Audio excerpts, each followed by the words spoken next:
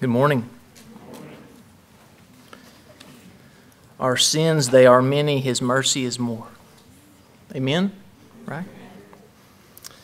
The title of our message today is Jesus, the Merciful Savior.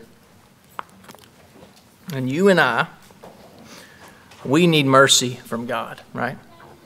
We need mercy. If God doesn't give us mercy, what will come of us?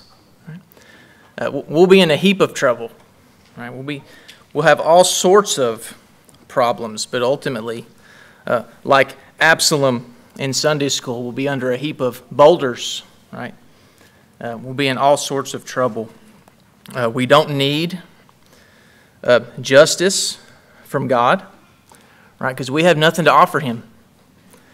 We don't need what we deserve, because we deserve wrath, but we need what we don't deserve, which is mercy.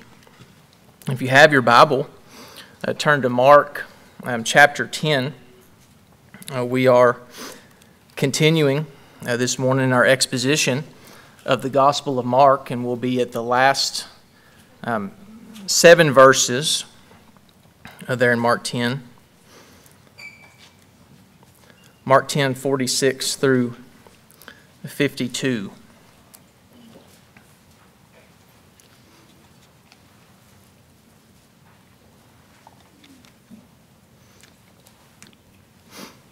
And if you're able, would you stand for the reading of this text today?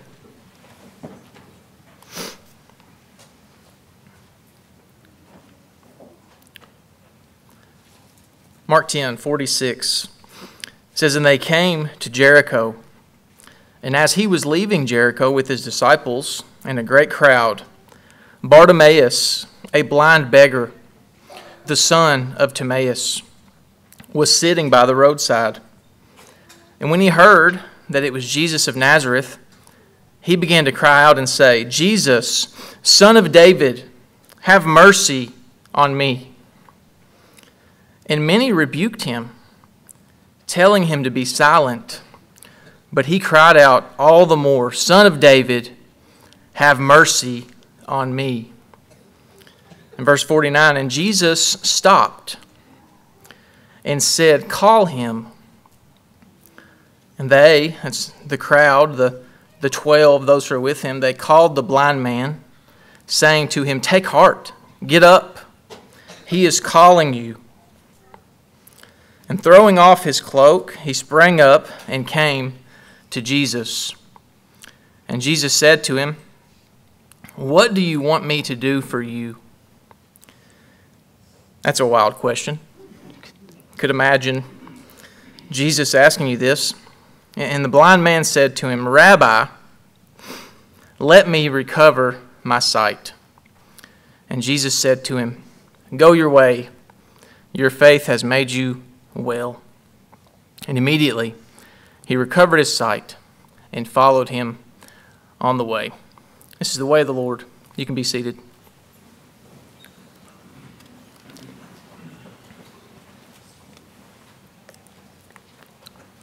Let's pray together.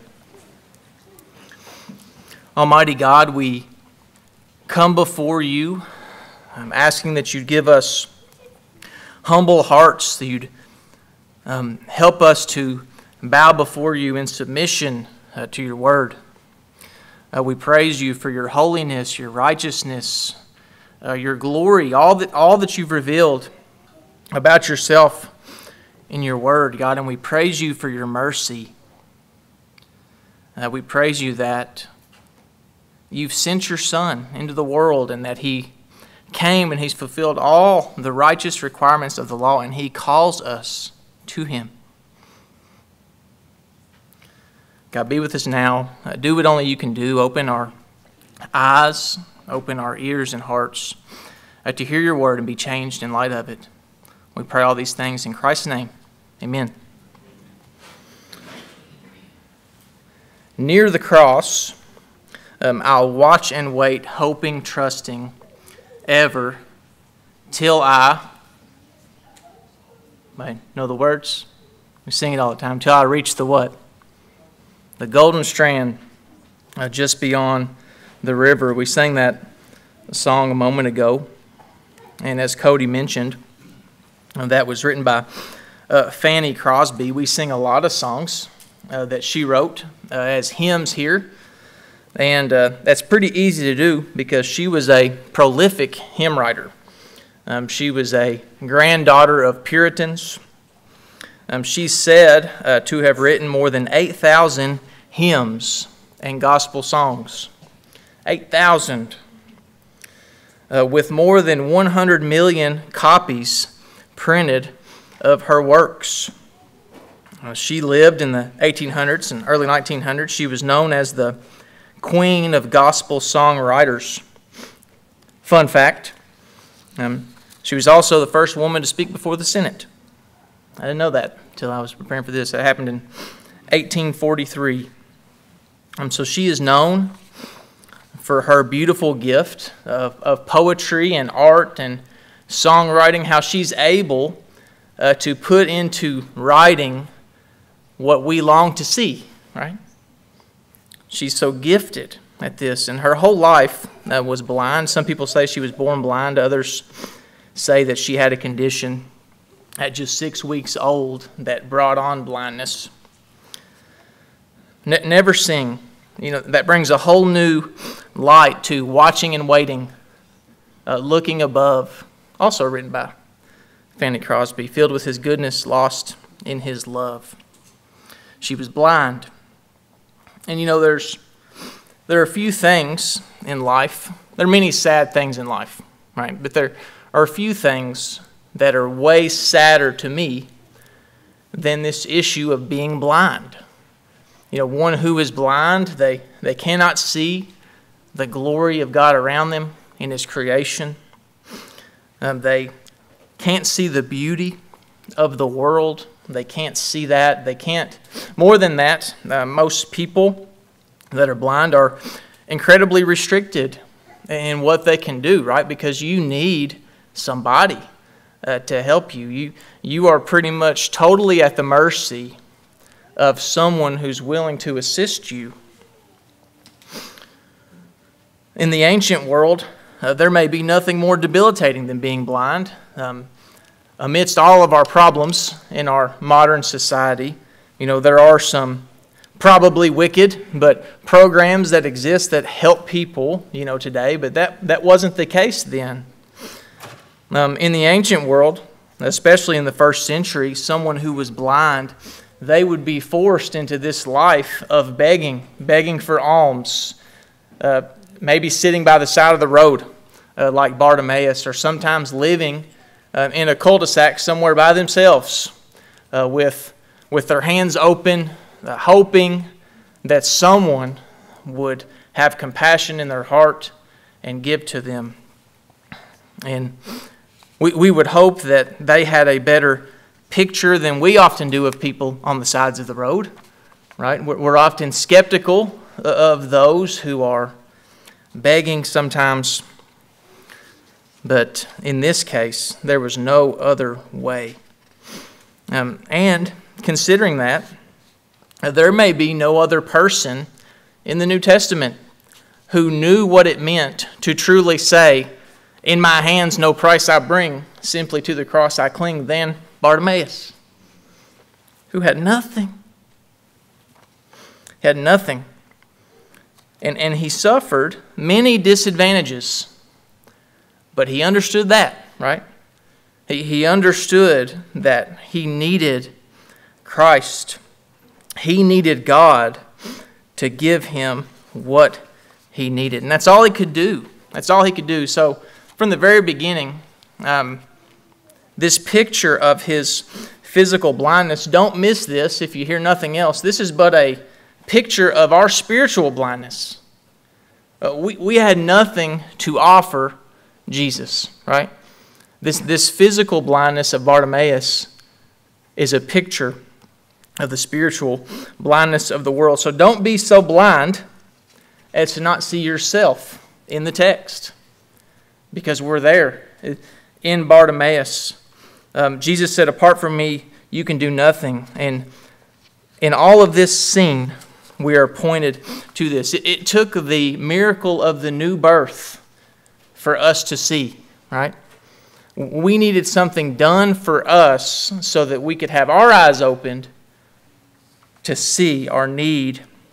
And you and I, regardless of the condition of our eyes, we are dependent 100% on the mercy of God every day. Every day we are.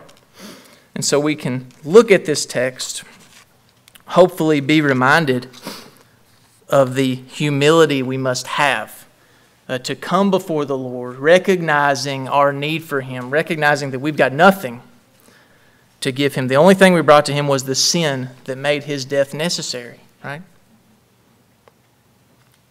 Everything we do should be this prayer of Bartimaeus, this cry out. It should reverberate through what we do. Jesus, Son of David, have mercy on me. That should be the cry of our own life. Well, as far as an outline goes, we're just going to walk through the passage, but I am going to give us just 4 major headings to make note of as we look through these verses and as we seek to learn from this encounter between the Lord Jesus and blind Bartimaeus. So the first heading I'll give us is notice these travelers. Look there in verse 46. These travelers, and they came to Jericho. And contrary to popular belief and the pronoun chaos of our day, this is not one person, right? This is a group of people, right? And that's how language should be used. And so who makes up the they? You look there in verse 46. First of all, the Lord Jesus. And so what is He doing? For the last several chapters of Mark, we see Jesus as journeying to Jerusalem. He's on His way there. And what will happen there? He will die, right? He's got His face set for Jerusalem, and He's going there. Nothing is going to stop that from happening. We also see the 12 are there. They're mentioned later there in verse 46. And then we see a large crowd. That's a good description. We have no idea how large, but to be honest, it could be as large as we could imagine, because what's happening? The Passover celebration is coming. And so this would have been a common walking direction for people. After all, Jesus has been doing all these miracles. He's been doing all these things, and people are hearing about it. And there could be 1,000 people walking through here. It's unknown. It's estimated that during the Passover there will be over 100,000 people in Jerusalem to celebrate this. So it's a big group. They're going there to celebrate the Passover. And what's interesting, not knowing that the true Passover lamb is with them, right? Walking in front, leading them in triumphal procession, you could say, to the cross. So there's this travel party. This is the scene. This is a big, chaotic, wild scene here, most likely. And if you look there in verse 46, it's worded kind of funny. And I just want to briefly mention this. It says, and they came to Jericho, and as he was leaving Jericho. Well, okay. So what's the point of this? And if you just looked at the Gospels, the Synoptic Gospels, if you went and looked in Matthew 20 and you looked in Luke 18, you'll see that they all kind of phrase this differently. And so you could think by looking that there's some sort of contradiction here. For example, in Luke 18 it says, as they drew near to Jericho, a blind man was sitting by the road. But Mark here tells us as they were leaving Jericho, a blind man was sitting by the road. And in Matthew 20 says that as well. As they went out of Jericho, behold, there were 2 blind men. That's in Matthew 20, 29 and 30. But I think, number one, there's no contradiction in God's Word. If we see one, the contradiction's in us. Amen? We're the problem. But actually, I think that the reason for this statement is that it's geographical. There are actually 2 Jerichos. So we all know about the first one. right? We know about the one in Joshua where the people of Israel marched around and they took it over in glorious fashion, right? We could say the least. We all know about that in the Old Testament. But by this time, that city is dust and rubble, okay? But sometime after that, much closer to this timeline, King Herod built a new city nearby, and he called it Jericho. And it was at the basin there of the mountains, and it was a palace-filled city, almost like Herod's resort town he would go to in the winter. The climate was better, full of palm trees and rich trade and nice things. And that's the other Jericho to the east of the old Jericho, this rich and flourishing area. So maybe the reason Mark says it that way is, well, there's two Jerichos. They're going to Jericho, and then they're going to Jericho also, because they would have had to pass through the rubble of the old to get up to Jerusalem. So there's another fun fact of the day. There's two of those. You may get 5 or 6 more. We'll see. But this is a rich, flourishing area, this New Testament Jericho, we'll call it. Some historical resources will even refer to it as the Herodian Jericho, if you wanted to research that. But they're traveling. They come to this city that's known for its aesthetics. It's known for its beauty. It's known for the wealthy to travel there and for the wealthy to have pleasure there. And just a quick application before we move on to the next heading there in the text. But as Jesus comes to this city, as we've noted for several weeks, his mind is not distracted by the aesthetics of Jericho. His mind and attention does not go to this beautiful city, to this luxurious area. None of those things. For what's his mind on? It is fixed on the mission that God has called him to. Earlier in Mark, every time it describes them walking, it always says Jesus is way ahead of them. It's like he's keeping a quicker pace because his mind is set on obeying the Lord, right? His mind is fixed on what God has called him to. And there's something for us here. How often are we distracted by the aesthetics? We are, right? In our day and age, there are tons of things that distract us from what it is that God has called us to. And Jesus here, he demonstrates for us an example of the virtue that it is to know what God's called you to and then to do it. And we may have questions, right? I don't know what God wants me to do. I'm only 33 years old. I don't know. I'm still young, right? I'm kidding. But we don't know every detail. But we have a book full of details. Amen? We have lots of callings and instructions for us. And Jesus gives us a clear example. We need to be determined. We need to have urgency. We need to be disciplined with what it is that God's called us to do. Like Jesus. Not to be distracted. Not to be dismayed, slowed down. Not to be so easily moved from the assignments that the Lord has given us. Like Brian talked about on Wednesday night.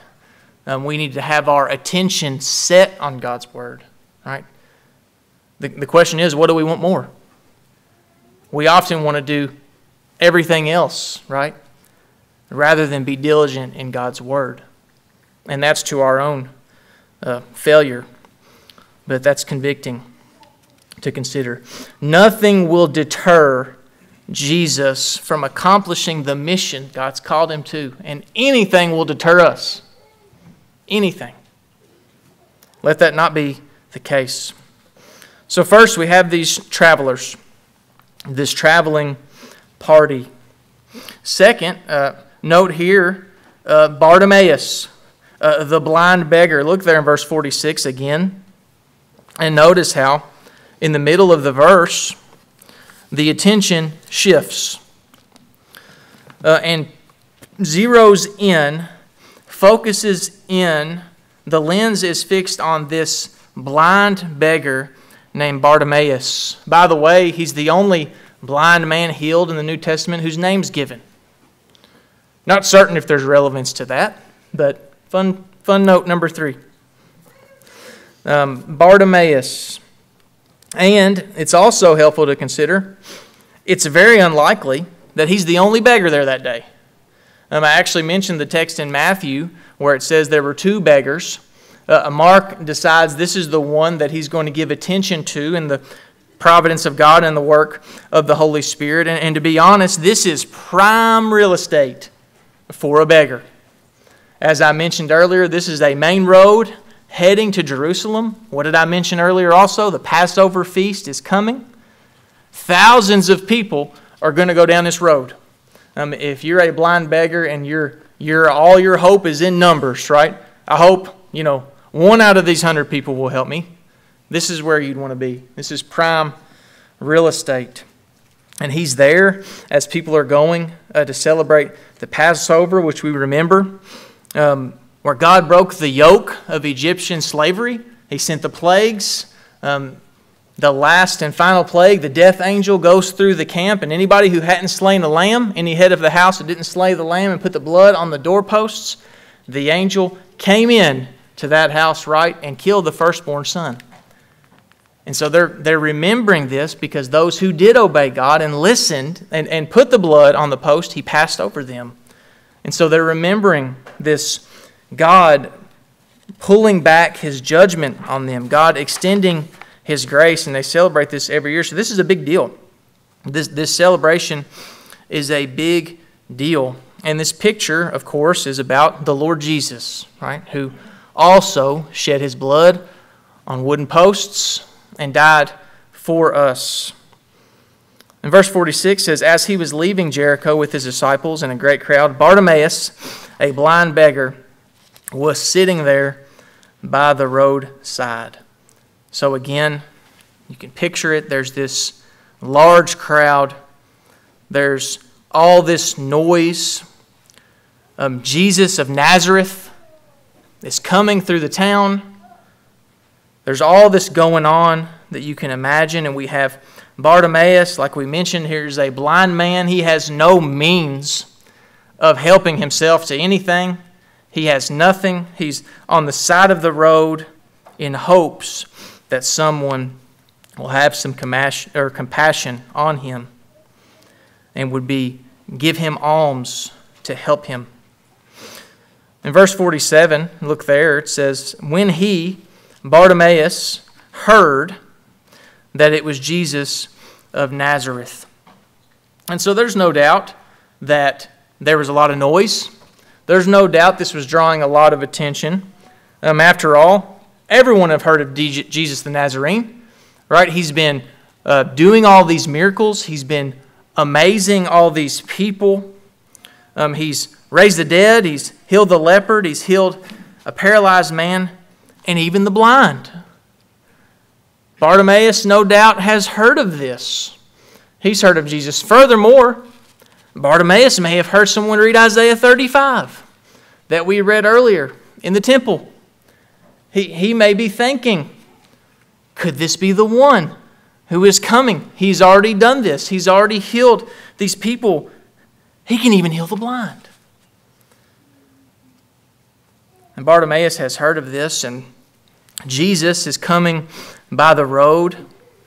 And you could imagine, if you put yourself into Bartimaeus' position, he might be thinking, this might be the only time this ever happens to me, right? This could be my chance. I've been begging by the side of the road for my whole life. And now there's one who comes who can heal the blind. Maybe for Bartimaeus, he's thinking, this is probably a moment in my life that will not be replicated ever again. By the way, it wasn't, right? Jesus would never come back this road, right?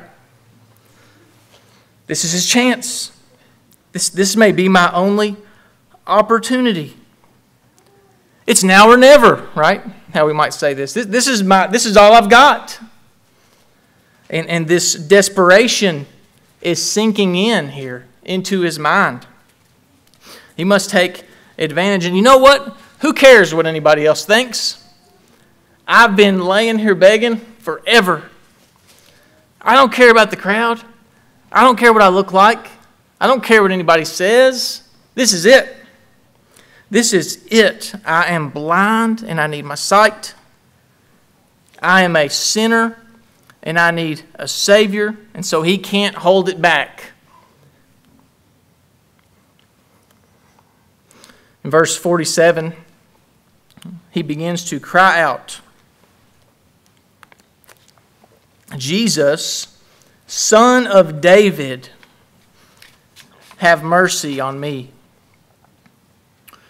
Jesus, Son of David. Now, if you've been in Sunday school, we think about this a lot, right? The last several weeks, how David was promised that through his seed there would be a much greater son of David, one who would come who would fulfill all the messianic role, one who would come who is king forever and whose throne will never end. And who's that? Jesus. Very good. Thank you, Cody. Thank you, Cody. Nobody else is listening. But yes, Son of David. This is the first time in the Gospel of Mark that this title is used of Jesus. Now, there may be substantial significance to that. There may be none. I'm going to lean on the other side because this would be a unique title to ascribe to Jesus of Nazareth. Okay? Why? This is his messianic title. Right? In 2 Samuel 7, which we were in just a few weeks ago, in Psalm 89, we see this Davidic covenant. The one who would come, the greater son of David, who would fulfill all the promises that God had made to David. And this blind man on the side of the road yells this.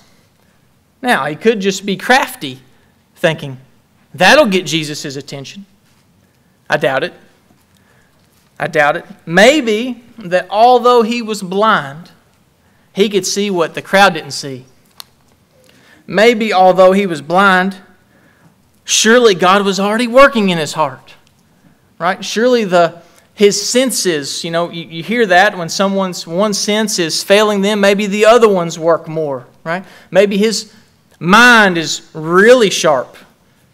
Maybe he can picture the scrolls being read, and he knows, he's heard these things.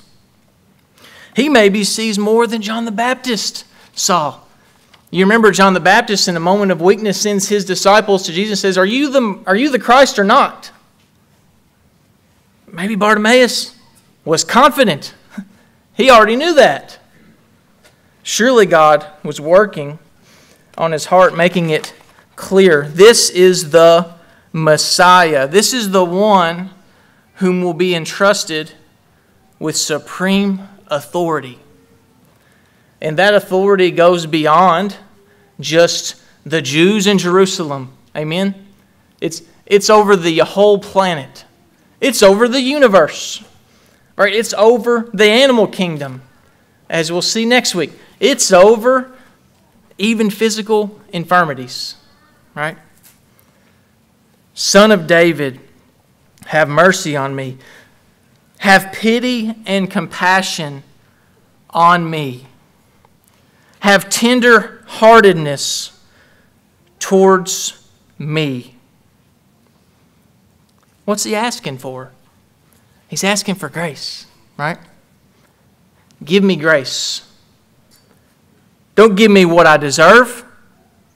Don't give me justice. Don't give me what belongs to me. Don't give me a better seat here. Or like the disciples, don't let me sit at your right hand and your left hand. Just give me grace.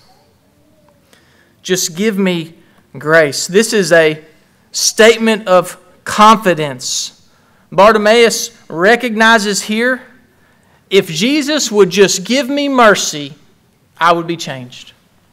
He can do it. He has confidence in Jesus. He recognizes his need and his misery. He recognizes this. We need to recognize this. We need to be like Bartimaeus because it's true of us, right? It's true. Look at verse 48.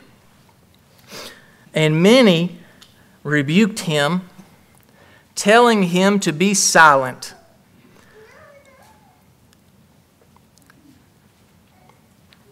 This is a harsh rebuke. It's as if they were saying, he doesn't have time for you. We've got a good thing going here. Don't you know where we're going? We're going to take the throne in Jerusalem. The king is marching in. He don't have time for you. A side note here, these must have been the worst evangelists in the world. The only ones worse than them is us, right? Because we are. But that's a different sermon. These are the worst evangelists ever. This man is calling for the Lord whom they have, and they say, leave me alone. Get out of here. Now let me ask you this. Do you think that the church today does that? You better believe it. Does the church ever stand in the way of someone coming to Christ in our day and age? Absolutely. And that's a sad reality. But unfortunately, we are like the crowd. You know, we say this a lot, trying to make ourselves the hero. We're like Bartimaeus. We need to be, but we're like the crowd. We are often afraid. If I invite this person to church, I'll have to sit with them. I'll have to talk to them. I don't want to do that. I'd rather talk about this or talk about that. May that not be so of us. We need to be better evangelists than these men. And we can have hope. God can change that. After all, what will these men do? They'll turn the world upside down. Just a matter of months. So God can change us, and we should pray for that. God, make us good evangelists. God, change my heart. Don't take away my selfishness. Stop me from thinking that church is about me. Stop me from doing that. Let me not be like the crowd. It's just hard to speak against the crowd, right? We can be honest. Crowds are dangerous. Crowds cause problems sometimes. And you've seen the videos of the people feeling the peer pressure, like all the guys in the elevator, and everybody turns but one. And then the one's like, turns, Crowds do that to us. Crowds put an impression on us, and this is a bad crowd here. But he didn't listen to him. Look at verse 48. But he cried out all the more. And we need to be like this. We need to be resilient in our crying out to the Lord. We don't need to worry about the crowd. We don't need to worry about what people might think of us. We don't need to care what people say to us. We need Jesus. We need His mercy. We need to be like Bartimaeus. But you won't do it. You won't do it until you recognize your need. We need to recognize that. And this is just like what Jesus says to us in Matthew 7. Ask and it will be given. Seek and you will find. Knock and the door will be opened. And verse 11, if you who are evil know how to give good gifts to your children, how much more will your Father in heaven give good things to those who ask Him? God wants to give us good things. He's a good Father, right? He wants to give us mercy and grace. Every one of us needs to be in this position. We need to not be too proud to beg. Amen? I love what Dr. Stephen Lawson said about this passage. He says, if you don't see your need for mercy, you're blinder than Bartimaeus. He's right. He is absolutely right. We must recognize this. We must be willing to lift up our voices higher than the crowd, right? We need to see His power, see His mercy. So do you recognize your need for Christ today? Do you recognize it? Blind Bartimaeus. Our third note, our third heading here in the text. Number 3, we see the merciful Savior. Jesus is a merciful Savior. Praise God today that we have a merciful Savior. Praise God that we have a Savior who listens. Do you believe that? He listens to us. He hears us. Amidst the crowd, amidst the chaos, amidst everything going on, He hears the one who cries out for mercy. He hears that. He cares for us. These are powerful words here in verse 49. When you actually zoom out and you think about what's going on, you think about the amount of people probably screaming and yelling. Probably for the last 100 miles. And Jesus stops. He's out ahead of the crowd. He is walking with this brisk pace, and He hears Bartimaeus and stops. In the middle of this journey, I just consider, with the weight of the universe on His shoulders,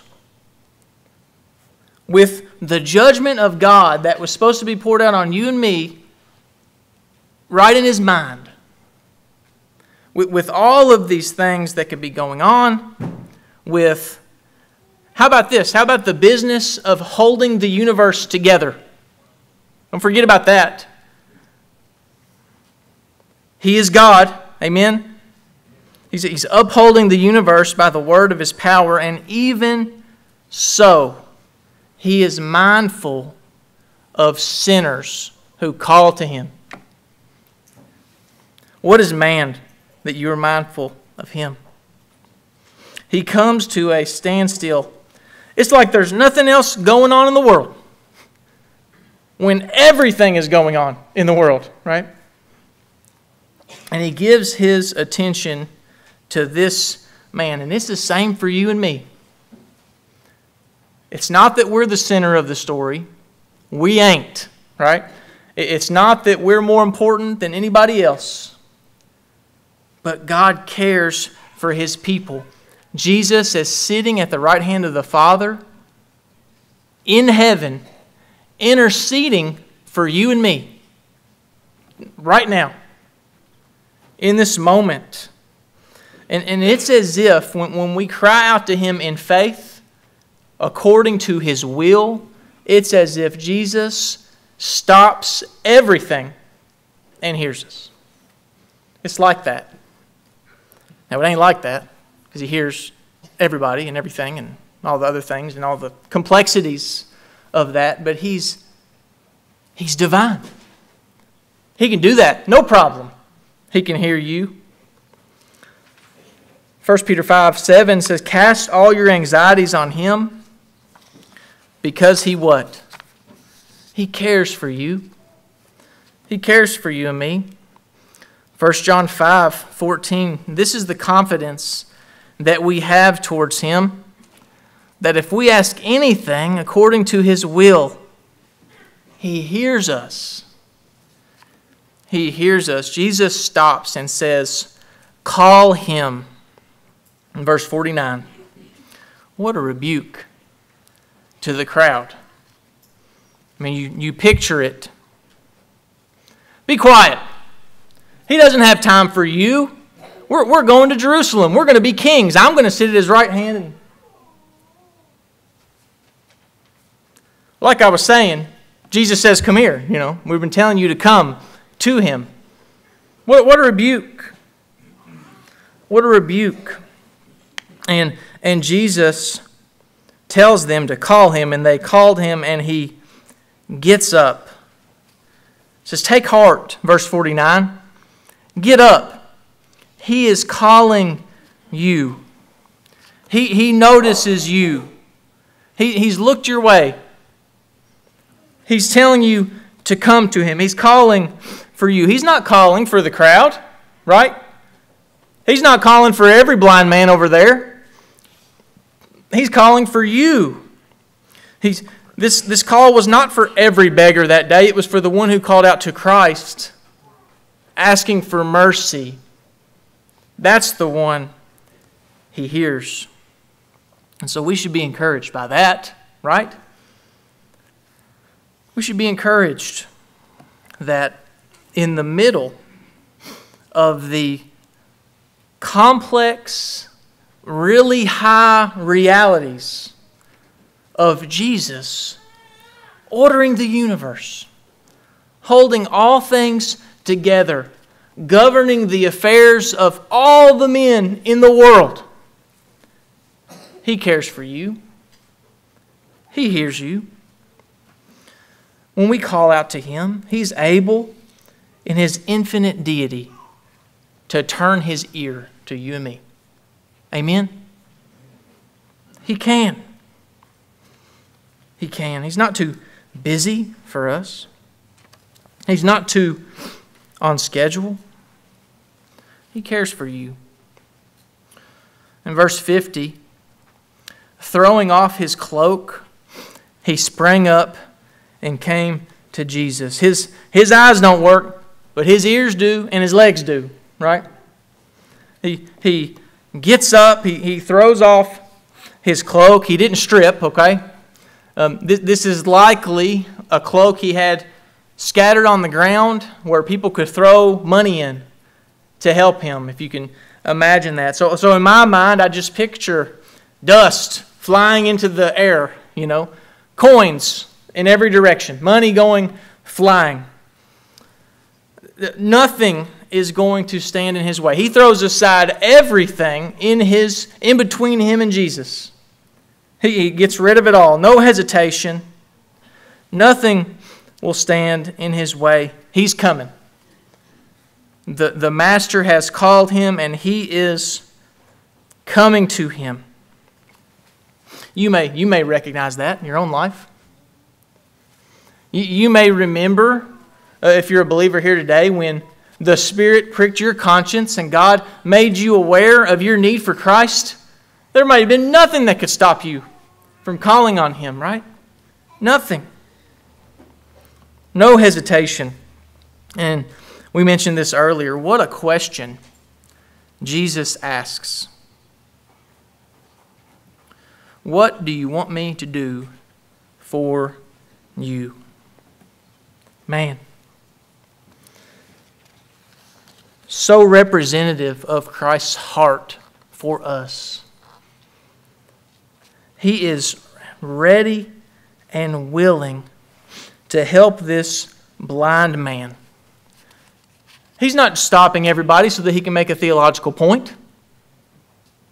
He's not stopping everybody to make some argument or point out something. He stops everything to help this man, to come to his aid. And Jesus, he asks the same question today of you. What do you want me to do for you today? What do you need? What do you need from the Lord? What do you need him to do? Maybe you need salvation. That's number one, right? Maybe you need forgiveness of sins. Then ask him, Lord, forgive me of my sins. Open up my heart and mind. Give me salvation. Maybe you need guidance. Then pray, ask him for clarity to give it to you. Maybe you need encouragement. Lots of us need encouragement. Maybe you're discouraged. Ask Him for encouragement. God, lift my spirits. God, help me. Maybe you're confused. Ask Him to show you what you should do. Maybe you want Him to use you in ministry. Lord, use me for your glory.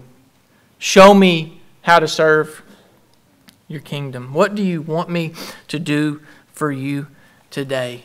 Jesus hears the individual voices of us when we call on Him in faith.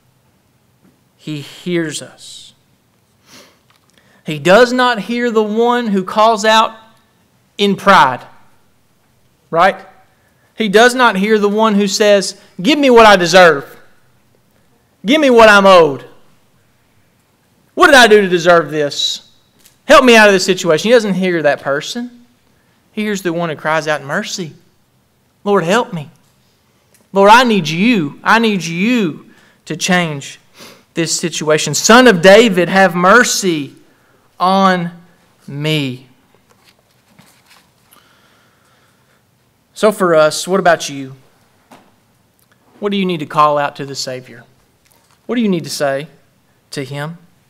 Do you understand that you need more than visual sight, right? You need spiritual sight. I don't just need my eyes fixed. I need new eyes. I need eyes that see God's truth. I need eyes that see the gospel.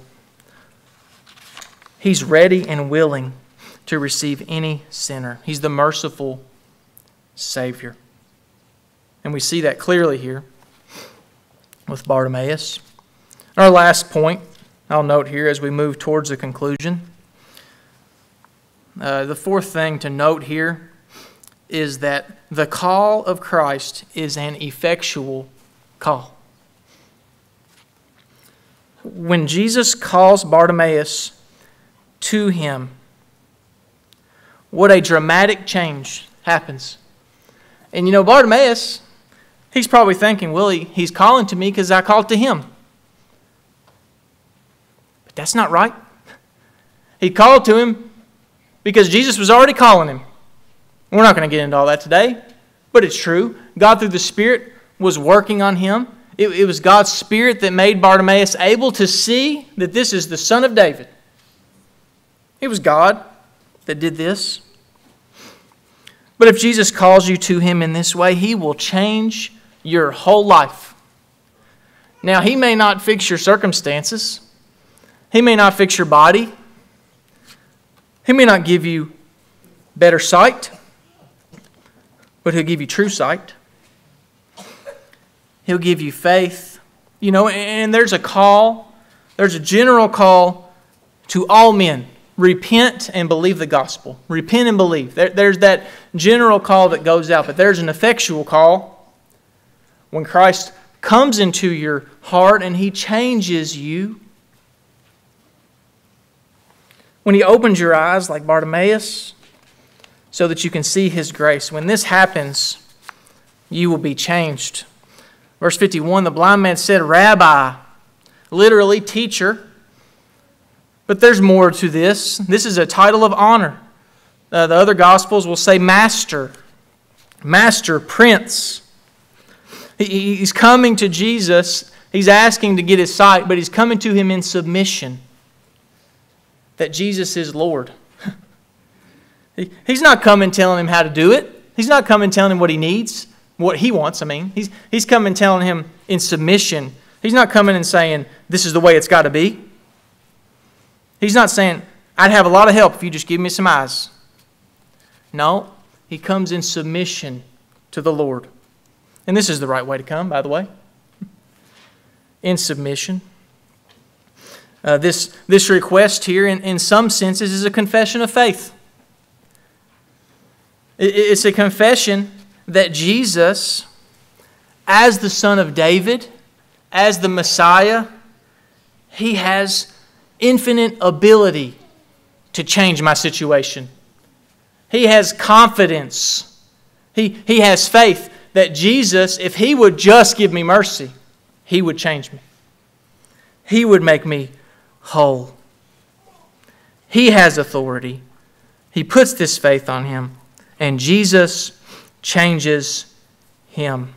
Jesus said to him, "Go your way." Verse 52, "Your faith has made you well." And immediately he recovered his sight and followed him on the way.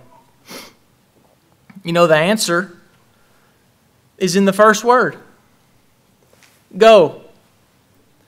And why is that? He can't go. He's not gone anywhere for his whole life. He's on the side of the road begging. He can't do anything.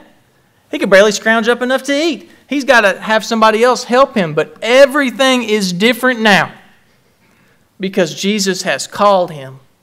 And everything's different. He's a totally different person. And so is it really that simple? Could it possibly be that simple today? That if simply by faith we ask Jesus for what we need, that Christ is able to simply open the treasury of heaven and give us grace? It is. It is because He's Lord, right? He is Lord, and this is what grace is. This favor is not deserved. This healing is not deserved. It's grace. It's undeserved. It's undeserved. And this physical miracle is simply a picture of the far greater spiritual miracle that Christ has done in each of us or needs to do in you today. All the miracles are, to be honest. They're a picture of what Christ would do in His people. This man's eyes are made new, but more important than that is the need of every man for their heart to be made new. Right? This man has come out of physical darkness. As a blind person, he was in a prison of night, and now he can see. But far greater than that, we need to be delivered from spiritual darkness. Far greater, far more important. In closing, I'll leave us with this. At one level, of course, this is a story about a blind man who needs his sight and gets it. That is true. But there's a much larger narrative here, right? Jesus is going to Jerusalem, and He is going there with His eyes fixed on the road, in a hurry to go to Jerusalem. And what will happen in Jerusalem? He will go there, He'll proclaim judgment, He'll preach and teach, and He'll be betrayed and then crucified on behalf of sinners like us. And in that crucifixion, and in that subsequent resurrection and ascension, He has rescued everyone who believes upon Him from spiritual blindness. The greater miracle. And these signs in the text, don't forget, these signs in the Gospels, these are signs for you, right? We come at this often as just any other book. We come at this as just a book of history. These are testimonies to you that you are accountable for and I'm accountable for.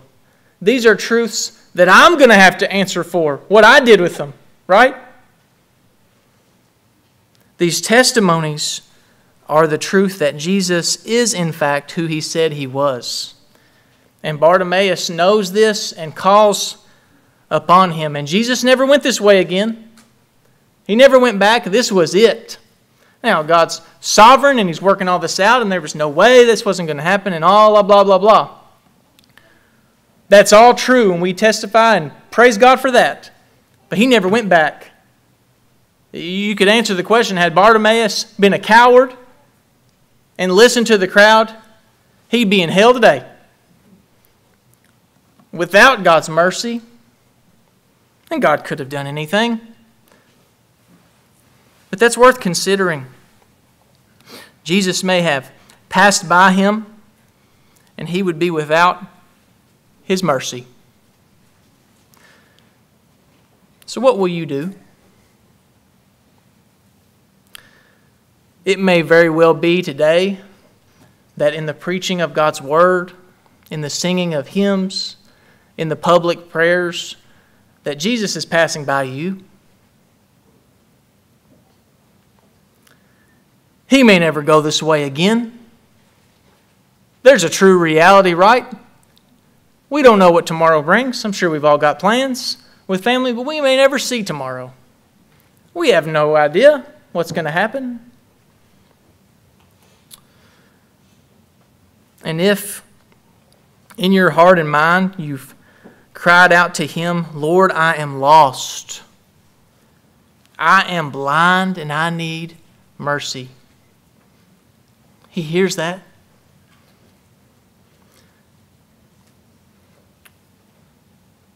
Son of David, don't pass me by. I'm not good enough. I need your works in my place.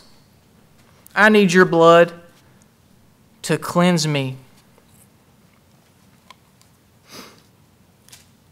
While on others thou art calling, do not pass me by. Right? Pass me not, O gentle and merciful Savior. Put your trust in Him today. Let's pray together.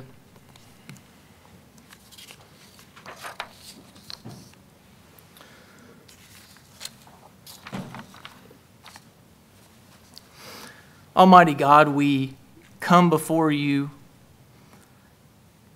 and we pray that in the power of your Spirit, you would bring to full mind in all of us the right recognition, the right realization, the right understanding that we are but blind beggars. Apart from your mercy, we have nothing. We have nothing. And God, this morning, there's no doubt many believers in here and some unbelievers. And Lord, we pray that your Spirit will work in all of us. We would be reminded of our need for mercy. We would recognize our humble estate. We would be changed. We would not be too proud to beg.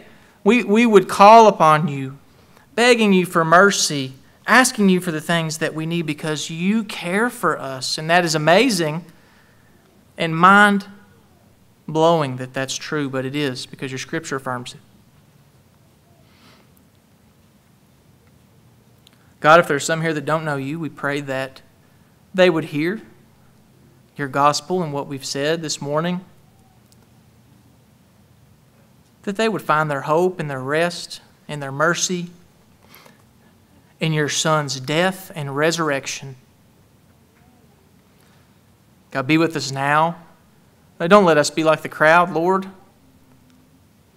Let us be evangelists.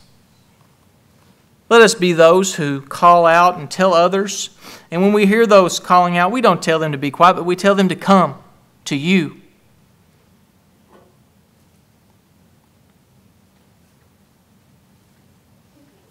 God, help us now. Pray that your word would be in our hearts and in our minds, and we would go away more conformed into Christ's image. And we pray all these things in Christ's name. Amen.